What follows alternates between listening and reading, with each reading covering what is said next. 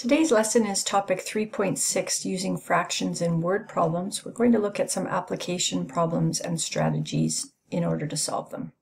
Because the lessons that we're looking at in today's word problems don't involve operations, we're going to be reducing the steps, although all of these 8 steps are really good ones to know for problem solving.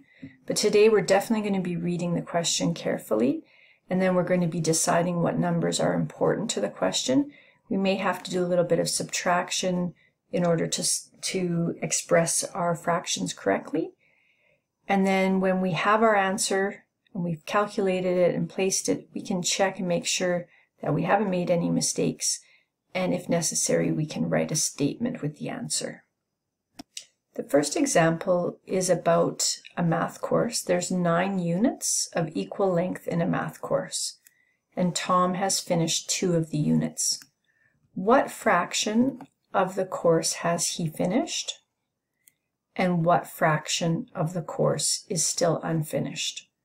So we don't have to do any adding or subtracting or multiplying or dividing of fractions yet.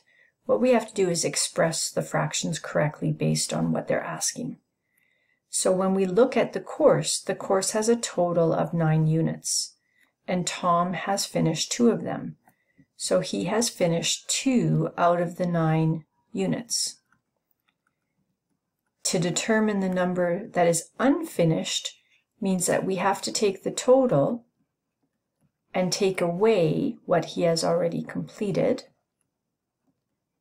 giving us what remains. And that's 7. 7 units he hasn't completed yet. So we're going to express this as a fraction. 7 over 9 means that we have 7 out of the 9 units unfinished. For number 2, there's 20 weeks in a regular Norquest College term. Jean has been at Norquest College for 3 weeks. What fraction of a term does she have yet to complete? So for this word problem, they're only asking us one question. So what we see is we have a total of 20 weeks, and she's been here for 3 weeks. So what does she have yet to complete? Meaning, what has she not done? So we take the total, 20, take away what she has done, and that leaves us with what is yet to be done. So that's our first step, and then we can place that number 17 over 20. So 17 out of 20 weeks. She has yet to complete.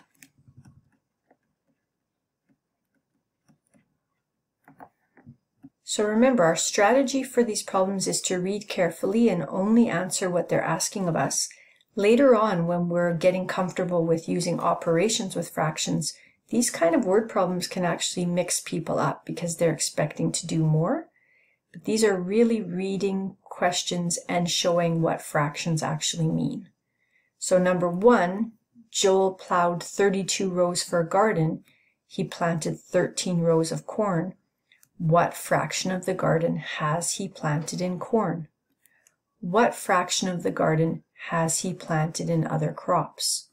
Well, we know that his garden is a maximum of 32 rows. And we know that in corn, he's planted 13 of them. So 13 out of the 32 rows are corn. To determine the other crops, we're going to take the total, 32 rows, subtract away the 13, and that will give us our answer. And we can do that vertically. 32 minus 13, we'll need to borrow, and then we'll be getting 19 rows. So 19 of the 32 rows are for other crops.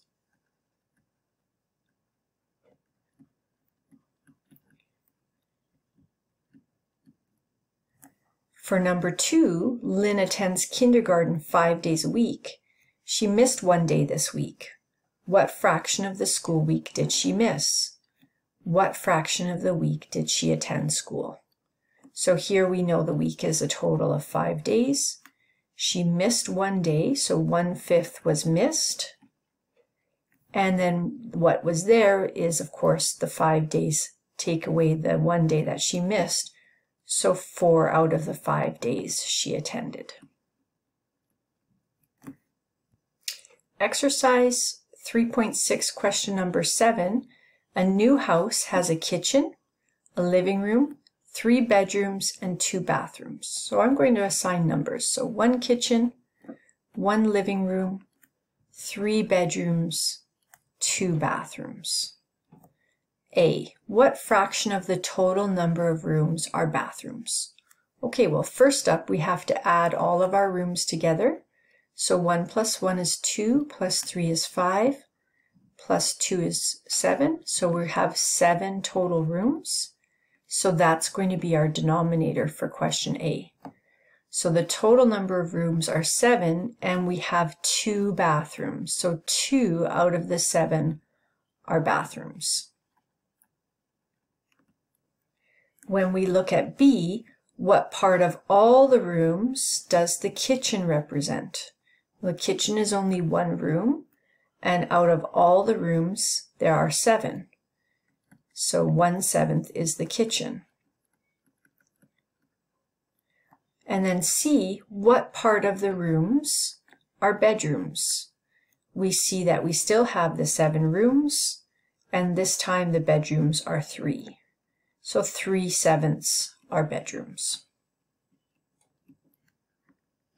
Question number 9, a math class is made up of 5 students between ages 19 and 27, 12 students between 28 and 35 years of age, and 2 students between 36 and 40 years of age. 8 of the students are female. So there's a lot of information in that problem. So let's read what they want, and then we can pick out what we need. So A, what part of the class is female? Well, we know 8 of the students are female, so the 8 is going to go in our numerator. But what we don't know is the total number of students. So let's go back. 5 students are the youngest, 12 are in the middle age range, and 2 are in the older age range. So we're going to take those number of students, we're not going to worry about the ages, and we're going to add them to get the total number in the class. So 5 plus 12 plus 2, 5 plus 12 is 17, and 2 more gives us a total of 19 students. So 8 of the 19 are female. For B, what part of the class is between 19 and 35 years of age? Well, 5 of them are in that 19 to 27 year category, and 12 of them are up to age 35. So we're going to take 5 plus 12 for part B, and that makes 17. So 17 out of the 19 are between 19 and 35 years of age. And then C, what fraction of the class do the male students represent? Well, we know from part A that 8 of the students are female, and we know the total is 19. So let's take away the female students so that we can get to the male students. And we see that 19 minus 8 is 11.